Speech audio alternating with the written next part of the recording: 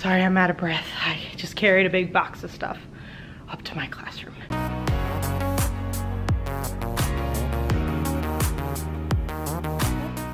Hey guys, welcome back to my channel. So I just wanted to show a classroom before video, just kind of to show you guys how my classroom's set up so far, just as I walked in for the school year.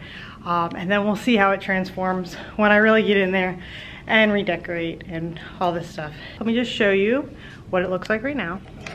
So here are my blank walls and my smart boards. The custodial staff put the desks in singles. I'll be moving those probably to groups of 3. So far the co-teacher's desk's over there. I'm probably going to move that to this corner over here because that's where the outlet is for his computer that hopefully I'll order. So here's just a pan what my classroom looks like so far, and I'll show you what it looks like after.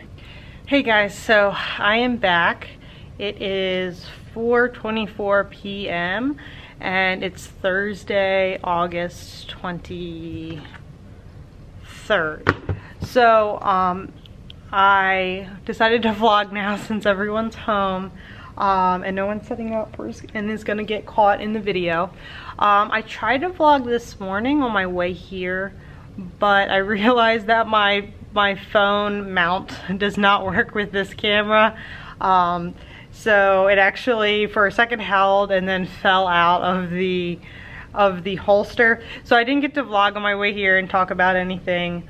And then I got like a few quick minutes after lunch when I was by myself to vlog the beginning, right when I walked in, vlogging, you know, just seeing the classroom as it's empty. So I've worked in my classroom for about 2.5 hours now, just to kind of see how much I could get done. The first day is always a little hectic because there's always the school mandated sessions, and we get our address from the principal and our APs and all of the school improvement plan kind of focuses. So that is over for now. The rest of so tomorrow we actually get most of the day in our room, and I think the only other thing we have is a department meeting. So other than that, we get the entire time to ourselves in our classroom. So I really shouldn't be rushing myself, but it's kind of nice once you're in your classroom to get started and seeing how much you can do to make the environment look really exciting. So what I did get done today is I put up some of the shiplap wallpaper. You can actually see some of it behind me and underneath the smart board there. I don't know where I put my second roll. I don't know if it fell out of the box or if I just left it at home in the pile of stuff I need to bring in, but I left the whole roll at home, the second roll, and I actually almost have run out of the first roll already, and I've only done the bottom row of shiplap and then a little bit behind me.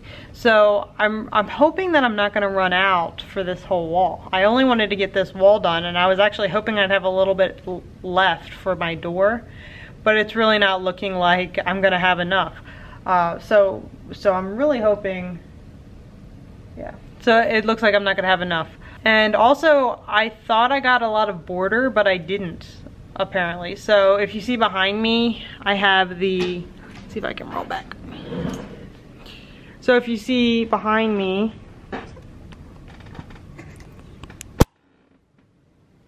here, I have my whiteboard that has shiplap and burlap border here, and it turned out really great, and I separated the whiteboard into 3 sections so that I could do my 3 preps, my 10 honors, my 10 standard, and my 12 co-taught down here.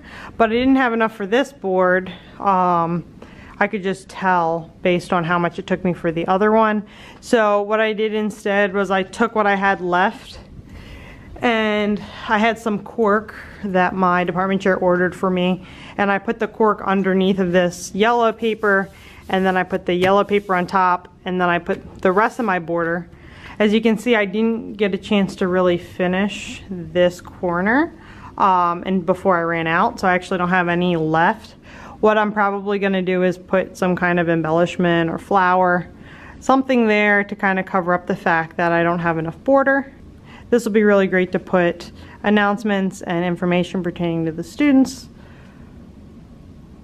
It's really nice that it is a cork board behind, so I can just use thumbtacks to mount things and then take them down throughout the year. So that's a one and done thing. So as you can see, my desk arrangement, I put them in groups of 3. Here, we'll see if I want to keep it this way. You can see my old desk labels from last year that have numbers on them and group numbers and animals. So that's from last year. That's how I used to group my students in different ways. As you can see, this room is quite a mess. And I have stuff everywhere, but I just tried to see how much I could get done in 2.5 hours. So yeah, I'm super excited. We met our new principal today. Our last principal got promoted in the county, and we met our new principal, and he is awesome, and he's setting all these new procedures in place to improve our school attendance and reduce tardiness and reduce everything that's negative about our school. It really, I think, got everyone really excited to see a fresh face that really wants to improve the school, and he also has a lot of experience in handling the type of problems that we experience.